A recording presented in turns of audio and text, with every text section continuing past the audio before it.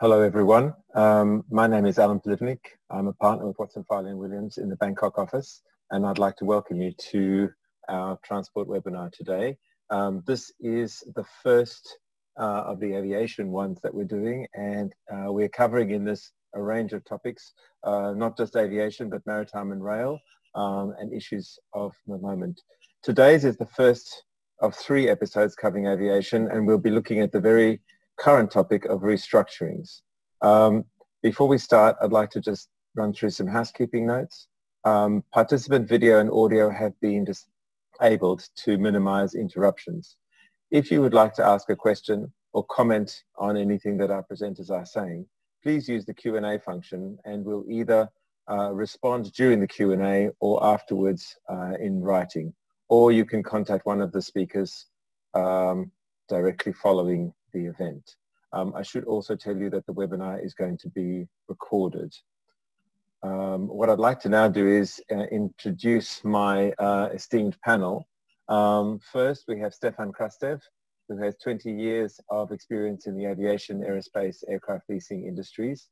Over the course of his career, he has been involved in a variety of situations encompassing complex airline and aircraft restructurings, private equity and debt placements, aircraft financings, and M&A. Next, we have David Soden, who's a partner in the restructuring team of Deloitte in London. He has over 17 years experience in London and Dubai in international insolvency assignments. He works on both formal insolvencies, and in an advisory capacity, performing complex security operation reviews, asset-based insolvency valuations, and advising boards through the zone of insolvency. I'm also joined by Stephen Parker from our London office, who's a partner in the Restructuring and Insolvency group, and Dominic Pearson, who's a partner in our asset finance group. So, gentlemen, without further ado, let's dive in at the deep end.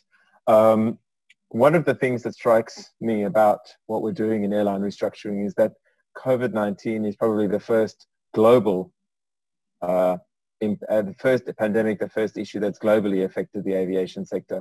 We have airlines all over the world that have had to shut down or reduce operations. And for lessors and airlines, they're having to deal with a global situation and a global problem. So in that context, Stephan, I'm going to start with you, if I may, please. In terms of the strategies taken by airlines in relation to the long-term restructuring of their relationships with the lessors and their creditors, what exactly are you seeing? What trends are emerging? Unmute yourself. My apologies. Thank you, Alan. And thank everyone.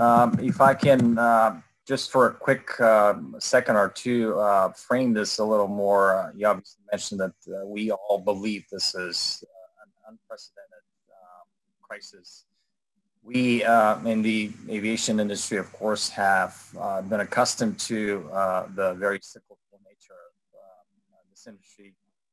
And over the last 30 years or so, we have seen a number of different downturns going all the way back to the early 90s and the Gulf War, September 11th, and of course, the Great Depression in 2008. But nothing close to the levels that we are seeing today. This is an all-encompassing crisis, which of course has touched every part of the industry equally. And we've seen global air traffic demand collapsing and bottoming out in April of this year. However, we've seen a very slow recovery since.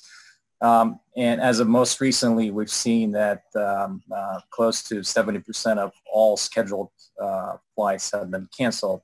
This is as recent as September. The only outlier in that was China, where we saw a drop of about only 20%. Not surprisingly, wide-body aircraft are massively more affected than the narrow bodies. Again, back looking at September, we see a drop of about 75% in year-over-year capacity reduction in the wide-body fleet compared to 50% on the narrow bodies. Just to give you a sense of what we're thinking and what we're seeing out there in terms of the way forward, general consensus is that we probably are looking at achieving close to 70% of 2019 levels of flying no earlier than 3 to 4 years from now, which means, of course, that if you take that in the context of a global fleet of close to 21,000 aircraft, we're looking at excess aircraft of somewhere between 5,000 to 7,000. So that's a massive number that we all have to contend with should that come true. As probably expected, most of these aircraft will be wide-body dominant, older equipment. And all this, of course, on the backdrop of COVID continuing to rage across the globe. We just passed the 40 million mark globally of infections with no signs of slowing down. In fact, the 7-day rolling averages that we're seeing across major aviation markets have reached all-time highs. So that is what we're dealing with. And if you look at what airlines have done throughout the pandemic, undoubtedly all this has all affected everyone around us. Some airlines have been affected more than others, but the bottom line is that everyone has done everything possible to improve their liquidity positions. To use a cliche, airlines are hoping for the best but planning for the worst.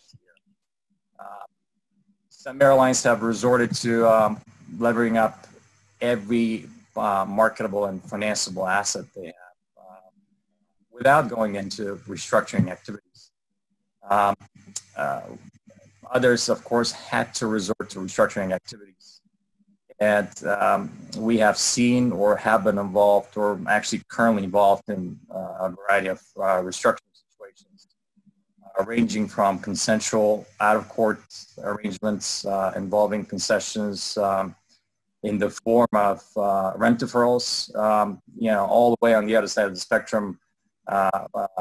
We have the court-supervised processes in the context of the Chapter 11 of the Bankruptcy Code.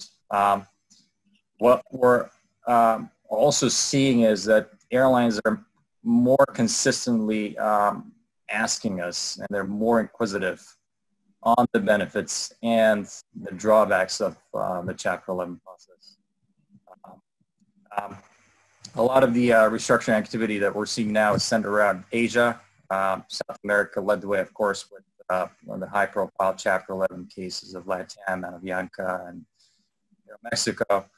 And frankly, we wouldn't be surprised if the activity shortly increases in Europe next. Going back to what airlines have done, the deferrals that I've referred to were negotiated early in the process, and they usually took the form of 3 months of rental deferrals and up to 6 months of debt structured deferrals.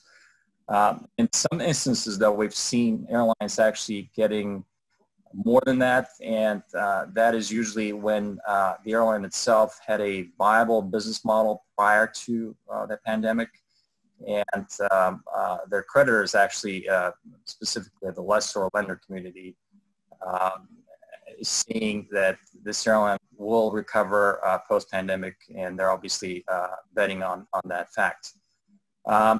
Most importantly to us, though, based on our experience, is that many airlines, unfortunately, have taken a very one-sided approach in their restructurings, and they're concentrating on one specific creditor class, and that tends to be the lessor lender community. In our experience, this one-sided approach has never really worked well.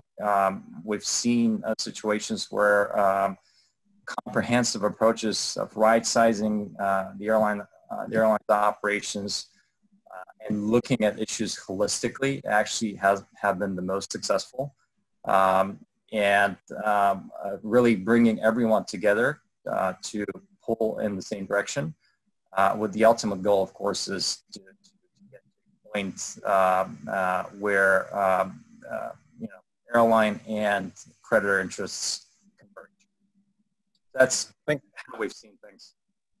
Thanks, Stephan. David, if I could turn to you now and ask you your views on these long-term strategies. I mean, some of the things that came out of what Stephan said, for example, the wide body versus narrow body, and the issues between airlines that were in a good financial position beforehand and obviously have better prospects. What exactly are you seeing in all of that?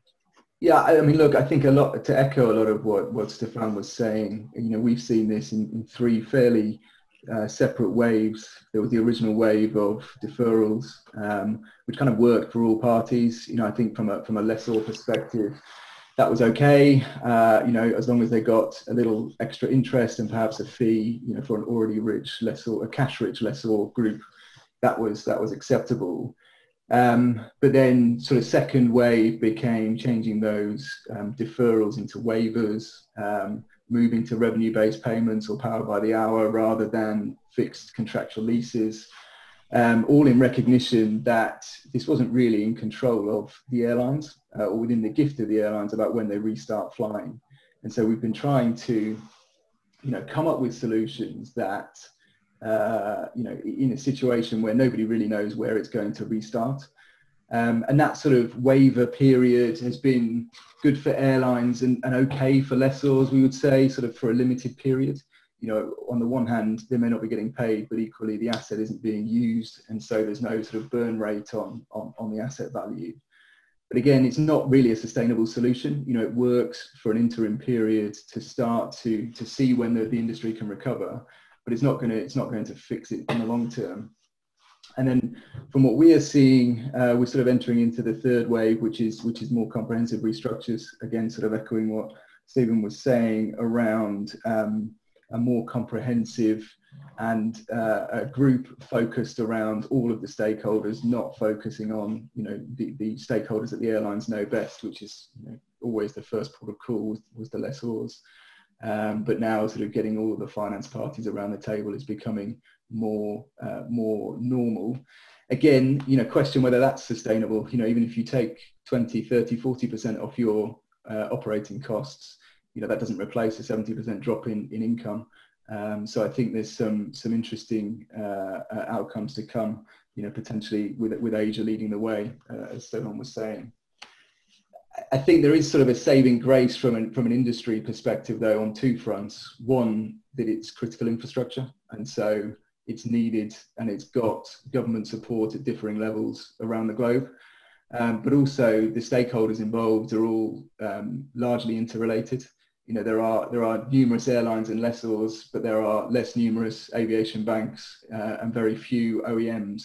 So whilst we are sort of transferring pain around the supply chain, we do need to come up with a solution that works for all, and there are a limited number of stakeholders that can be worked around. Thank you. I might then turn to Stephen Parker in London. Stephen, following on from that, I mean, one of the issues we're looking at then in terms of all the airlines are facing similar issues. They're all trying to deal with this in similar and yet a variety of different ways. In terms of the legal regimes, what do they show us? How can they help us understand what's the best for airlines and for lessors and other creditors?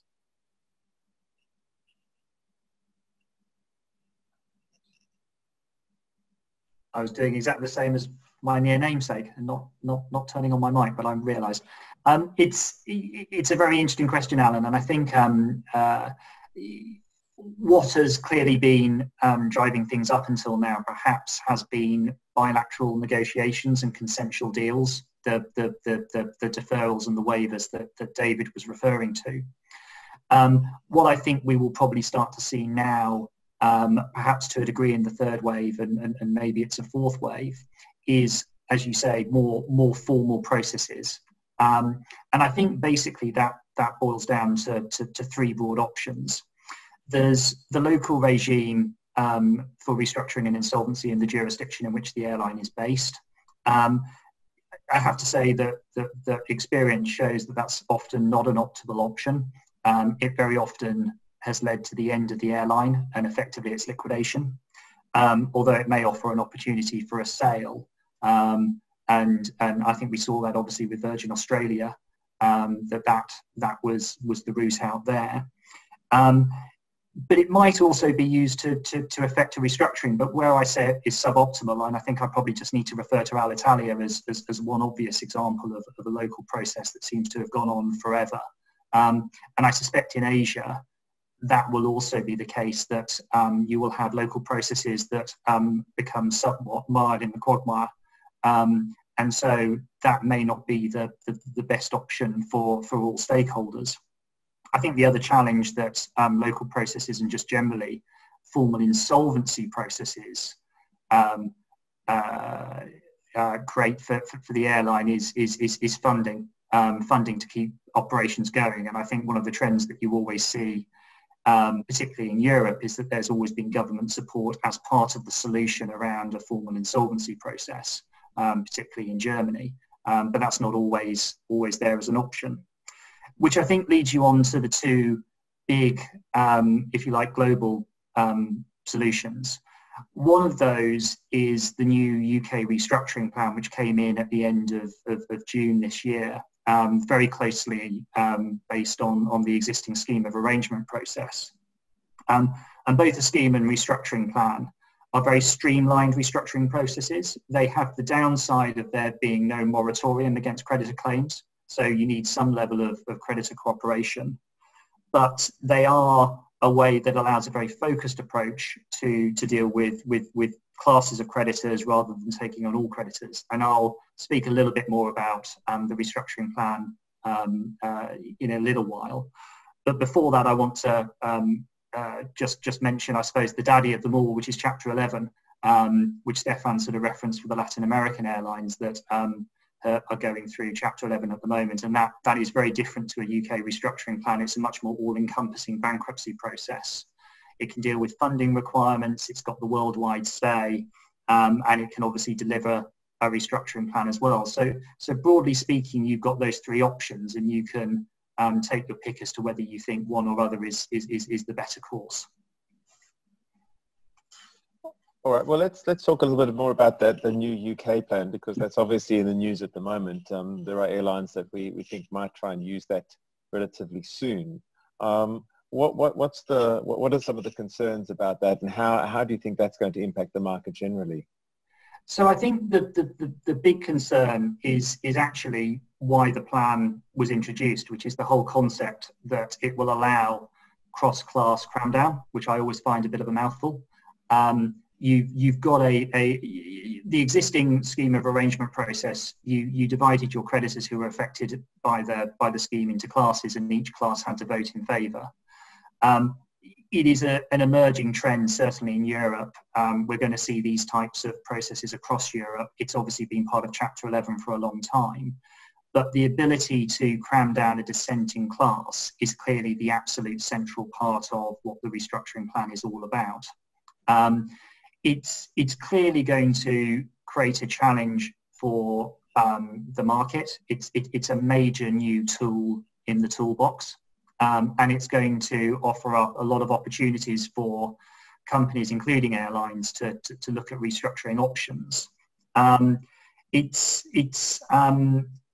It is, though, not a total panacea, and I think we're seeing various issues that we're working through as a legal community and as a community in the aviation industry at the moment to figure out how best it will work. And I think it's very important to focus on the fact that the dissenting class can't be worse off than it would be in what is rather technically termed the relevant alternative in the Act, which basically there'll be a lot of debate about what that actually is in practice. At first blush, it's what would happen in liquidation, particularly in the local law jurisdiction of the airline. And that would take into account various factors in terms of what the existing rights are and not, say, stripping away existing rights. So I think there's a lot to be worked out around the restructuring plan, but it's already been used with Virgin Atlantic. That was the very first restructuring plan, and David and I worked very closely on that deal for a group of creditors. I think it's fair to say that that deal was almost entirely dependent for its negotiations on the fact that the restructuring plan was live and they could have done cross-class cram down. That said, Virgin, I think, is a very particular restructuring because I can call it a restructuring or recapitalisation. It was probably the first one to really wrestle with all the issues across the board. It took in trade creditors, it took in the revolving credit facility, it took in the lessors offering the lessors various options. And so although there were 4 classes and they all voted in favour, it wasn't doing a divide and conquer in quite the same way that we've seen suggested with other situations which might use the restructuring plan. Thank you. Dominic, if I can switch to you now, there are 2 things that came out of that I thought we'd get some insight from you on. Number one was the divide and conquer, and whether this new UK plan, whether the fact that airlines and lessors are all facing a global issue will force some change in the way that creditors relate to each other and airlines and creditors relate to each other and coordinate. But the other part of this that I guess is also interesting is, where does Cape Town fit in with all of this? Thanks, Alan. I mean, I suppose just one initial observation before sort of going directly into those questions is that I truly believe there is an awful lot yet to play out in all of this.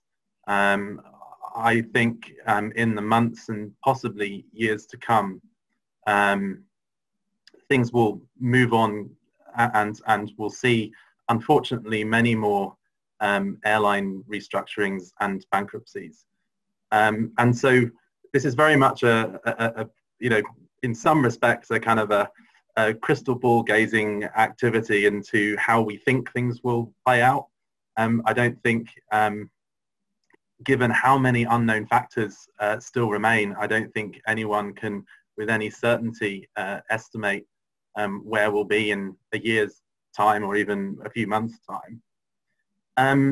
So I thought it was worth, maybe before jumping to Cape Town, maybe worth sort of highlighting in a asset finance lawyer's perspective rather than restructuring lawyer's perspective, maybe some of the sort of high level differences that I see between the UK plan and Chapter 11. And Stephen, please do jump in if you have any detail to add. I mean, we're often asked, you know, particularly by those in North America, you know, well, is the UK plan a bit like Chapter 11? And the answer is that yes and no, typical lawyers' answer, but yes, in the sense that it seems to be, or rather there seems to be a trend or a predicted trend that airlines will use a UK plan, you know, even though the UK is not their centre of main interest, and, you know, not their kind of home state as most people would see that in the ordinary sense of the word. But I guess the, you know, cost-wise, I think most people accept that Chapter 11 is probably a lot more expensive than a UK plan proceeding and restructuring would be. But most importantly, sort of one observation is that unlike Chapter 11, where the court is a court of equity and is analysing the substance of what the workout deal might be and essentially approving the substance of that as the debtor emerges from bankruptcy, the UK plan is much more like a kind of commercial voluntary restructuring with a sort of a court wrapper around it. So the court sort of provides the procedural elements to this, and obviously sanctions whatever the deal is that emerges. Of course, there's the creditor cram down aspects of it that are very important just to add into the mix. But the difference is that with a UK plan, the court acts much more like a referee rather than a judge.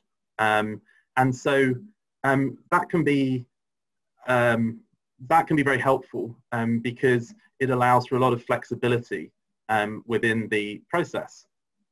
Now, in terms of the creditor cram down options available to airlines and the cross-creditor class cram down, real mouthful, that Stephan alluded to in his response a few moments ago, that obviously at first sight is a very useful tool for airlines or any debtor looking to leverage off those rights in order to get the most out of the proceedings. However, the elephant in the room in all of this is the Cape Town Convention, which you mentioned, Alan, and specifically the anti-cram down provision in the Cape Town Convention.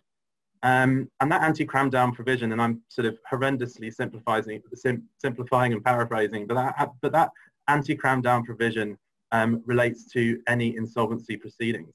And so the question becomes, is a UK plan an insolvency proceeding? And this is the question that's been circulating among all the sort of major law firms in London and New York, you know, who regularly act as deal counsel. I think it's fair to say, certainly the view from those of us who represent creditors and lessors most of the time, that it seems pretty difficult to argue that a UK plan, when used in this scenario, and this scenario being an airline in financial difficulties, is not an insolvency proceeding for Cape Town purposes. And Stephan touched upon another kind of important feature of the UK plan, which is what the relevant alternative is. And I think that's another strong indicator that, you know, were the court, and perhaps it would be quite soon, the court, you know, were the court to decide this, again, it seems hard where the relevant alternative is liquidation or some other process in the airline's home jurisdiction, that this isn't an insolvency proceeding. And so, you know, obviously it's a question that still has to be answered by a court.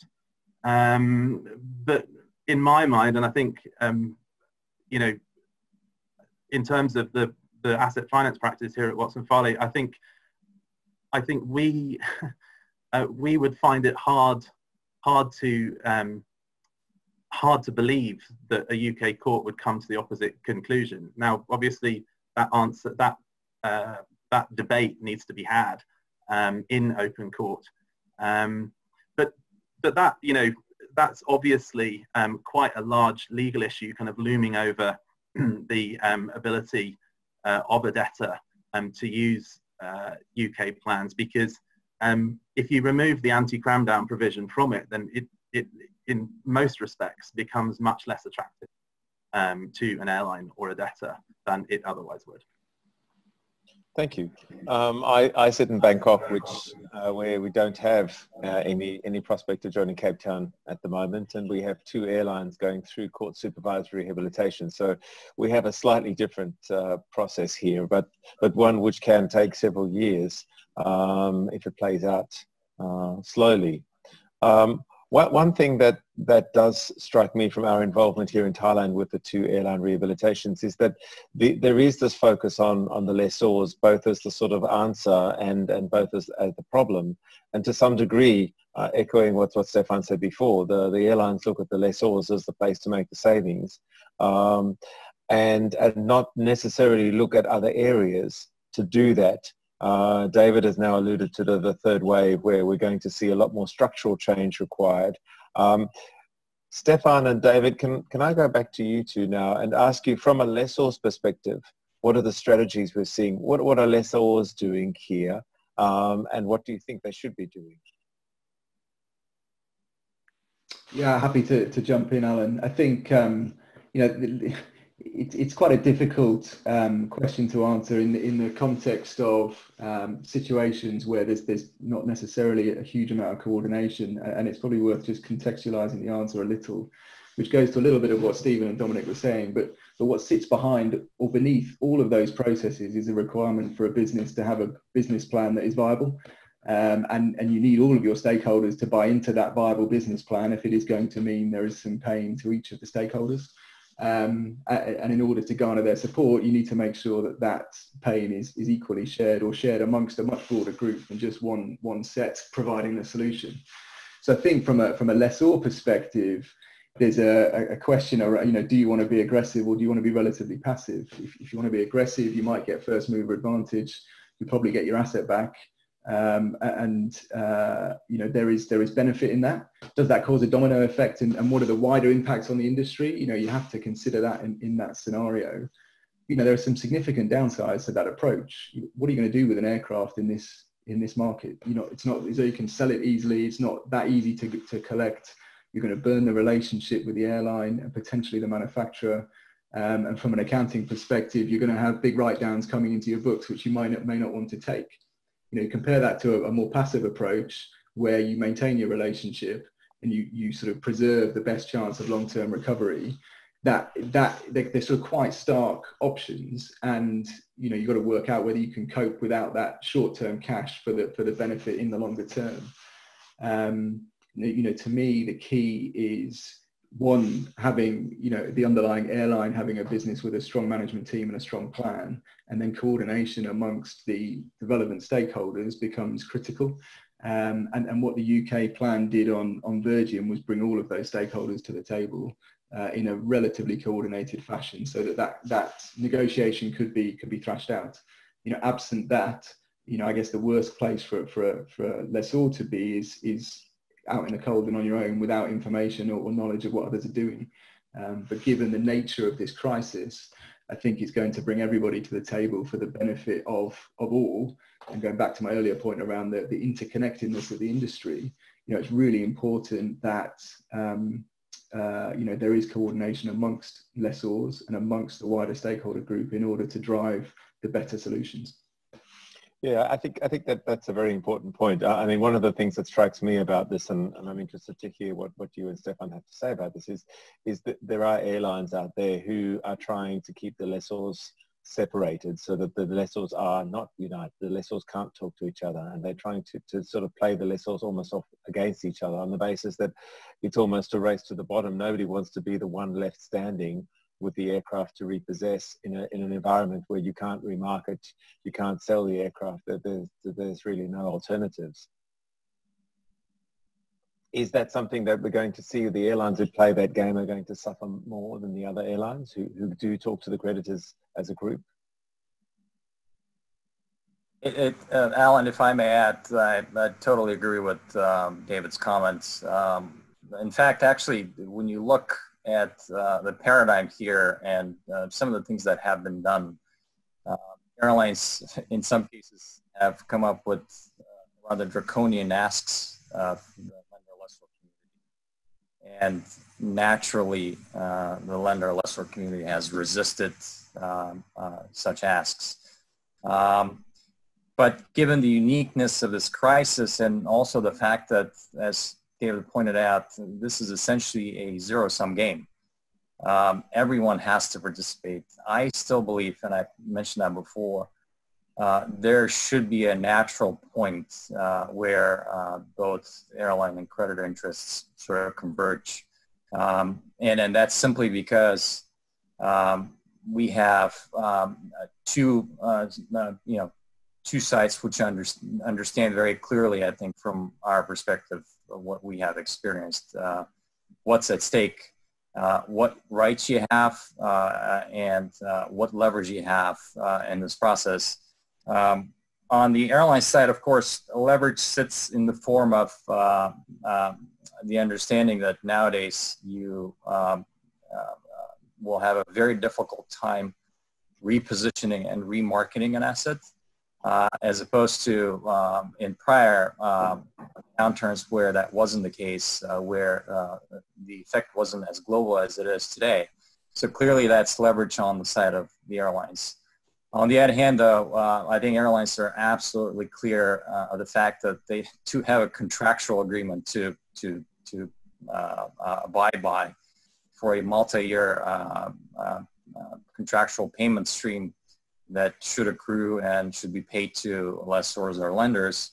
And in fact, if you were to go in a direction of unilaterally pausing payments, that usually obviously creates a default, and not only default under this particular structure that you're stopping payment on, but in most instances, there's cross default provisions which will be activated, and this will end up being a domino effect across multiples of contracts, of leases, and bank facilities.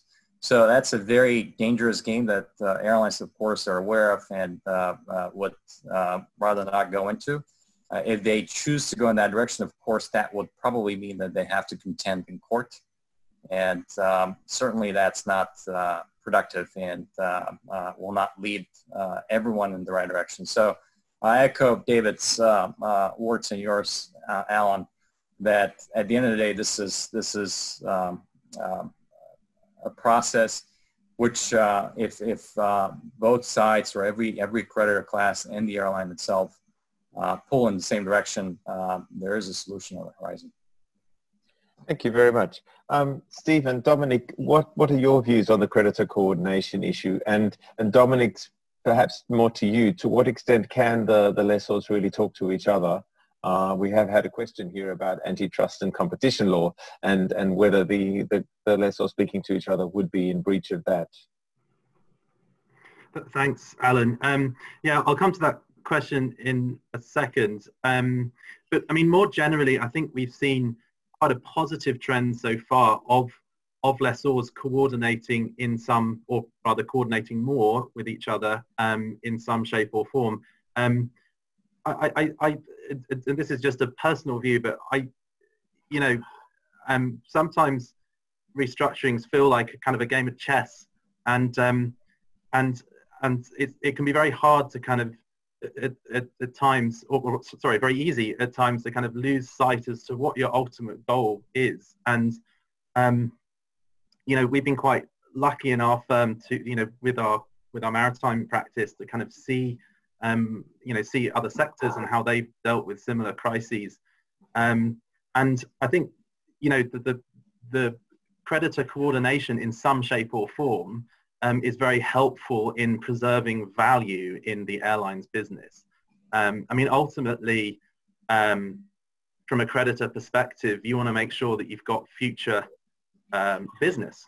And so the airline surviving, I mean, obviously it needs to be with an airline that has a good business plan. But if an airline has a good business plan, then it's in your interest as a creditor to see that business survives in order to harness the future rentals that business may provide you.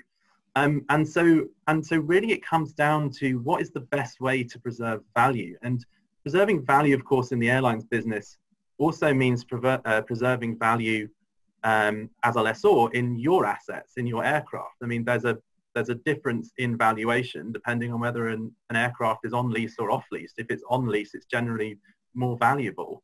And so if you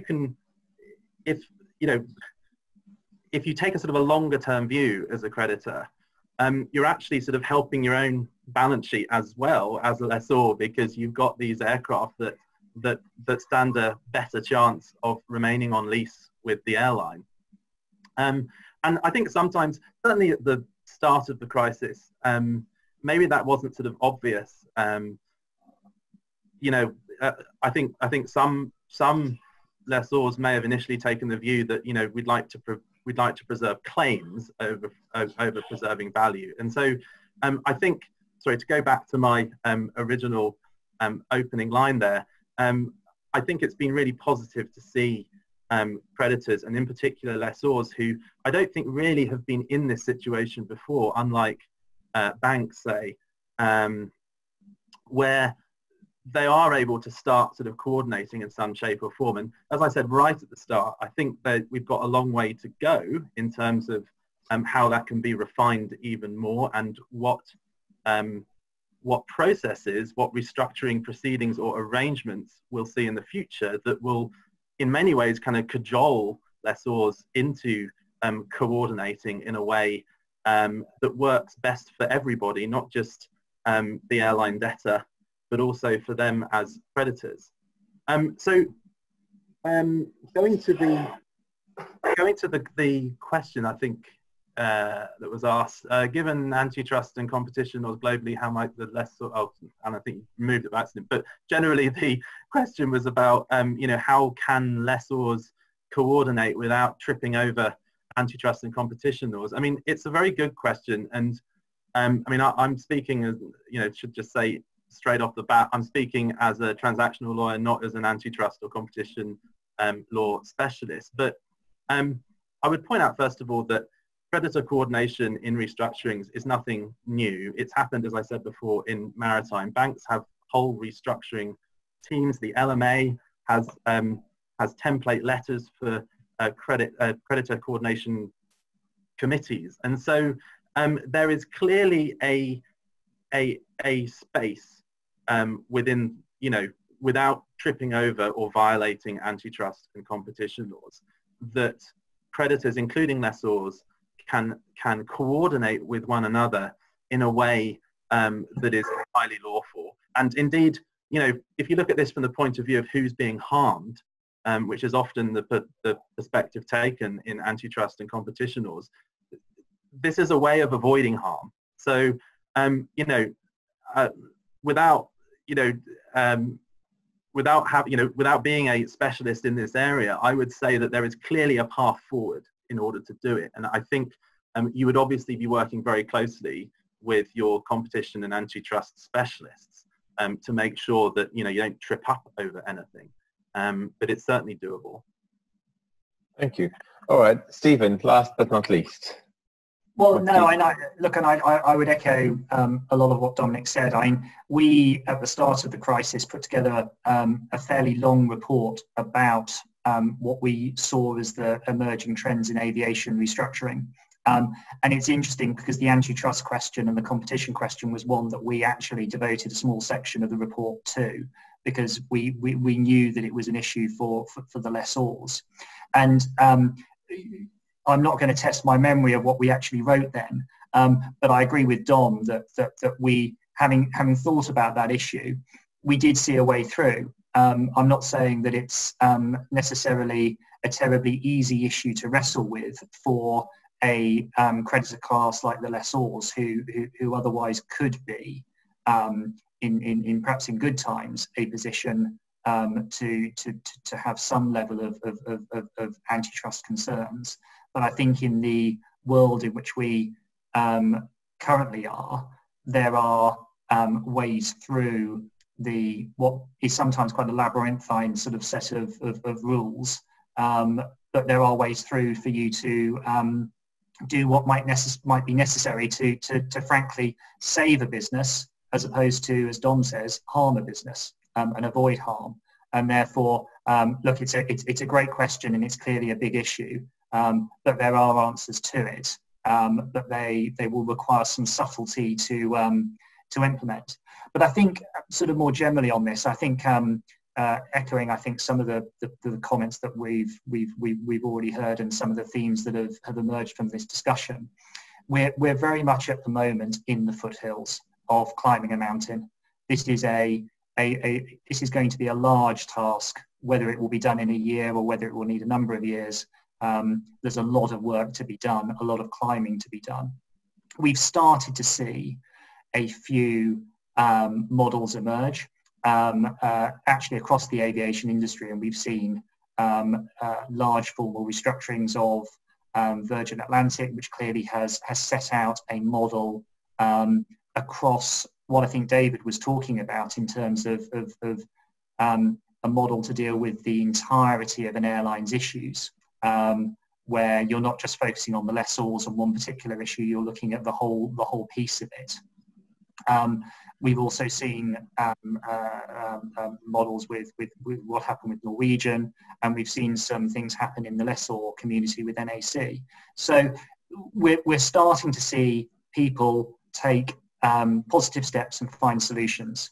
But I think the one thing that can be said with some certainty and sort of drawing on restructuring experience across sectors and over the years is that we've got a few models and a few solutions now. We're going to see other solutions and other models emerge as well. And we're going to find lots and lots of different situations which need their own particular solution. And so everything might rhyme, or it will be variations on themes, but I think we're going to see quite a lot of innovation still to come. And I think just picking up on Dom's point about cooperation, it's not an easy thing to do, but it is central to any restructuring. If you want to avoid insolvency and you want a restructuring which delivers a viable business on the other side and that deals with the problems, frankly, everybody has to pull together. It's a difficult and sometimes painful process, and it's not necessarily one that won't be gone through without a little bit of shouting from both sides. But frankly, a restructuring is all about reaching a solution that, frankly, the majority of people can live with and works for the majority of people. And I think that is the thing that we will see. Steve. I'm conscious of time. David, just very briefly, we haven't talked about one other key play here, and that's airports as creditors.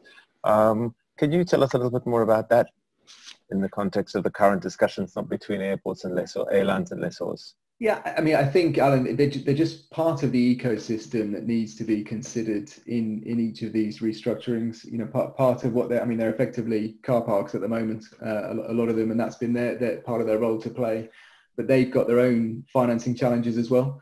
And I think, you know, when I talk about a sort of connected or interrelated ecosystem, airports are a key part of that. In the UK, you know, they have had access to much cheaper government lending through their local authority or historical local authority ownership, which has helped some of the smaller regional airports.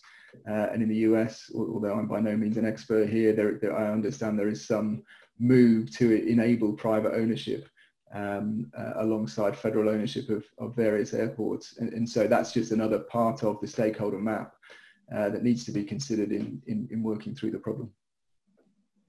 Thank you. All right.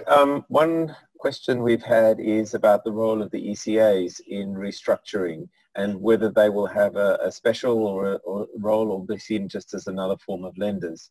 Who would like to answer that? Dominic? Yeah, I don't mind taking that. I mean, I think we'll obviously see after a long period of hiatus of ECA supported financings in the industry. I think we're certainly going to see many more ECA supported financings going forwards as we enter sort of more difficult times, which is you know entirely normal from an ECA perspective. You know, that's part of their job to kind of step in during difficult times and help stimulate the markets. I mean, I think the other thing to mention here is this time around we've also got sort of ECA-like products like AFIT and Balthazar. So it'd be interesting to see what roles they play. And of course, those insurers are not bound by the same OECD ASU rules that the ECAs are bound by. And so again, it'd be interesting to see how that plays out, how they compete with the ECA product or supplement it. But yeah, I mean, generally, I think we'll see an uptick in ECA supported financings and a corresponding downtick, at least for now, in sort of highly structured products that are more popular when the market is doing well. Yeah, I mean, I think the ECAs have got or can take a more macro approach, and they're going to be impacted at various different levels, you know, from the manufacturer upwards. And so whilst they are sort of to some extent a normal creditor, they probably have a longer term view on the industry, and I think should be seen as part of, or certainly a key pillar of part of the solution. And if I may add a couple of things on that, obviously it's the ECAs and their counterparts on the other side of the Atlantic, Exim. I think there's shortage of capital to finance transactions right now. We've seen a lot of capital providers pause given the pandemic. Some have actually jumped in. We've seen transactions being done mostly in the form of sale-leasebacks. But when it comes to supporting the new deliveries that are coming to airlines and lessors, of course, I think the ECAs and XM will play a tremendous role still there. And they're a very, very important part of the financing chain there. Thank you, Stephan. Now we're running close to the end of time. What I might ask each of you to do very briefly is to tell us what you think the future holds. So in a few years' time, if we look back on this, what skills, what lessons will airlines and lessors and other creditors have learned? Let's start with David. Yeah, look, I think, or I hope it's that sort of the importance of the ecosystem and mutual benefit of working through a difficult period together. I think that from a legal perspective, we talked about crystal ball gazing in terms of doing the restructuring. I suspect there'll be a bit of crystal ball drafting in the next round of contracts as people don't see a global pandemic as unlikely and needing to be drafted around. So I think a bit more flexibility in the structures and a bit more flexibility in the mechanisms used to deal with industry-wide solutions will be hopefully some of the learning points. Yeah, and from my perspective, we, again, circling all the way back to the beginning of this discussion, this is clearly an unprecedented pandemic, and I think unprecedented events usually drive innovation. And as we've heard from all the panelists here, I think we will see structures in place which probably will be innovative and will try to solve a lot of the things that currently are not solvable in various jurisdictions. Of course, we have the consensual type arrangements, and of course on the other side of the spectrum we have Chapter 11, but somewhere in between, I think a lot of structures will emerge which will probably accommodate these sorts of restructurings that are imminent and I believe will be forthcoming shortly.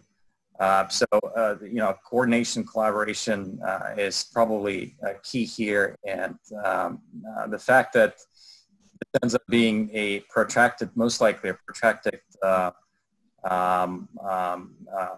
pandemic and crisis, we will probably see huge impacts on the value of aircraft leases, things like that. So that may have a massive effect in reshuffling and repositioning certain assets.